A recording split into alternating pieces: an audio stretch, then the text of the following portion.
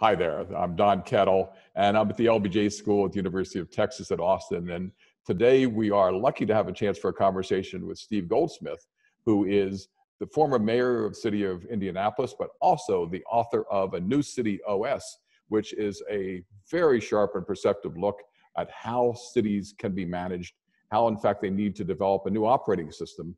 And if ever there was an argument for trying to make a case for that, it's certainly in the middle of the current virus outbreak that we have now. And Steve, I wanted to begin with a question about the problem of leading change in cities in particular. We made arguments for a long time about the need to develop good strategies for leading change. What kind of lessons do you have, both from your experience and also from your research, about how to make that work? Well, let me do this being efficient with your time. So obviously there's some basics in terms of leading change, right? You have to have a champion for the change. You have to have a champion who's going to inoculate those who work for him or her, who make mistakes. I mean, some of those things are pretty straightforward.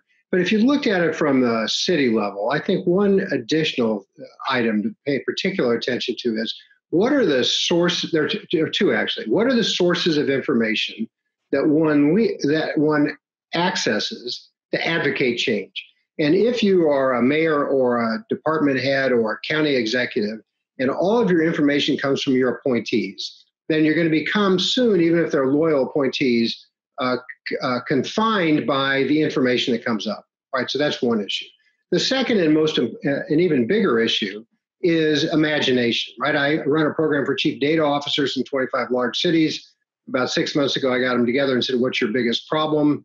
And unsurprisingly, but it surprised me at the time, they said the quality of questions I'm getting from our boss, right? So how can one imagine solutions that are different than the activities we utilize today? And in that last category has a subset to it, which says, you know, in a city in particular and in a county, problems are horizontal, agencies are vertical. So by definition, innovation requires you to think across the agencies, right? People do not live in the Parks Department or the Health Department or the Street Department. They live at 10th and Main. Their problems are experienced in their communities. So leadership and innovation require broader access to information, more imagination, and the ability to think horizontally as contrasted to vertically. And let me try to ask you a little bit more about how that fits together, because we have this problem in public management that people tend to think about leadership as being somebody in charge at the top giving orders to the people at the bottom. And the model that you've got, and in fact, this new city operating system you're talking about, as you say, is much more horizontally developed and oriented. I mean, how does a mayor at the top or any kind of urban leader construct these horizontal collaboration systems that, in your mind, have to be at the core of making things work? Well, so let's deal with your first point, which is leadership. You know, this is not me. This is kind of Harvard 101, but you know, leadership is not positional. I had a class today where a woman who worked for me when I was deputy mayor of New York, her name was Lolita Jackson. She was a mid-level bureaucrat at the time in a mid-level agency, was appointed by me actually and the mayor to run a team to mitigate the harm that was being produced by the Second Avenue subway. So she got folks from all of the applicable agencies, and she led by knowing more, being better prepared, and having a very specific plan of execution. Now, she had my authority supporting her, but she was a leader, right? She was a leader, and it's her leadership that accomplished it. So I want to be careful that when we say leadership, we don't necessarily, I know that's not the way you meant it, I'm just kind of agreeing with you, right? But, and then the next thing is, I think if I've been looking at a little bit like this, and Don, we had this conversation before in terms of how one thinks about spatial innovation, right? How do you think about organizing innovation around a place?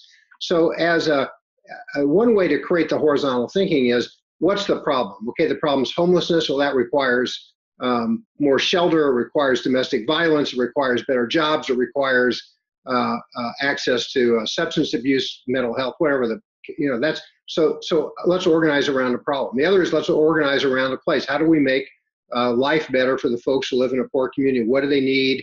Let's bring those groups together.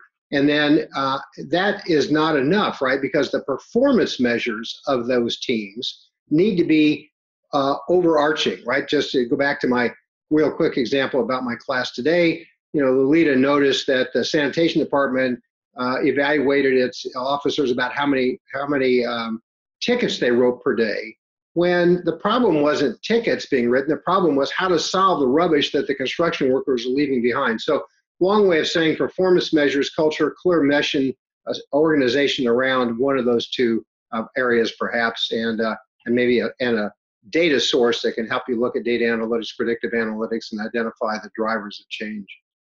And one of the things that it just kept coming up repeatedly in the answer that you've just were discussing is the role of technology in collaboration.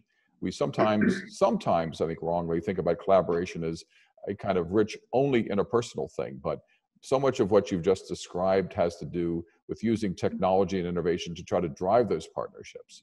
I mean, what's your view on that? And because I know that's an important part of the operating system that you're describing. Yeah. Can I share a screen for 2 minutes if I promise not to give a boring PowerPoint talk? Absolutely. All right, just a second here. Whoop. So just real quickly, we'll just do this for a second. So one way to think about this is the following. So you've got how to use technology to support the new operating system. And let me hypothesize these 4 blocks that are at the bottom, Don, and talk about how technology drives it. So one's a user experience, right? How does the person who lives in a community, or how does the field worker for a city, how do they get information? How is that information delivered to them? How can they use that information to understand transparently what's happening in their community? Or if they're a worker for the city, how do they use that information for purposes of predictive interventions? How do they relate to and gather information from the communities and the stakeholders? How's that organized and delivered to them? A second one is to say, you know, when we see a lot of this in the current virus situation, how do we act in real time? How do we use IoT data? How do we use sentiment analysis? What signals do we get early that allow us to move quickly and act in time to solve a problem? That could be basic, like a mechanical piece that's going to break and has an IoT sensor, but I'm thinking about it broadly in terms of how we get information. And then I think probably the most important way to think about this, particularly in terms of the terrific work you do at the LBJ School, Don, is the following. We have a number of public servants who have for too long been asked to do commodity work, routine work. You know, inspect building 1, then inspect building 2, inspect restaurant 1, then inspect restaurant 2. How do we give that field worker information that says to her, whether she's a cop or a child welfare worker or an inspector, here is a family who is at high risk. Here is a building that's more likely to burn down. So how do we improve the discretion of our public servants so that they can act in time and solve these problems? So that's one way to think about the answer to your question. And so what there really is this combination of technology and collaboration that lies at the heart of things. And that's one of the things increasingly that I think we are moving to, and that's at the core of your notion about the new information and operating system that's driving government increasingly here. Yes. So these are important lessons, because as I'm listening to you talk about this, and I'm thinking about it in the context of trying to deal with the virus crisis, it's the importance of leadership, and the fact that so much of leadership doesn't have to do with position, but has to do with the way people behave. It has to do with the imagination to try to understand problems and define them in ways that can drive action, to try to think about the way in which government organizations operate in terms of place and not just in terms of programs and neighborhoods, and the way that technology can drive the way that collaboration happens across boundaries. And that's a pretty powerful and potent collection of strategies that you've just laid out for us in the last few minutes. Well, the basic issue, both in the book and I think in governance itself, is that we have developed a form of progressive government, progressive in the way we manufacture government, not progressive in the goals of government, that is based on routines, right? The way we reduce the risk of abuse of discretion is by reducing discretion.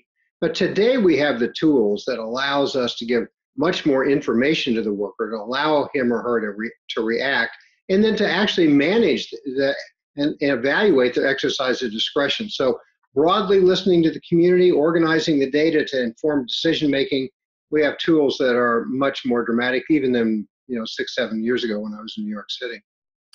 This has been just a terrific conversation. Steve Goldsmith, a professor at the Kennedy School, former mayor of Indianapolis, and author of A New City OS. Thanks so much for being with us. These are just great lessons and ones that I know are going to be continuing to roll out. We need to pay much more attention to, even as we emerge from the lessons that come from the virus. Thanks so much for being with us here today. Thank you, Don.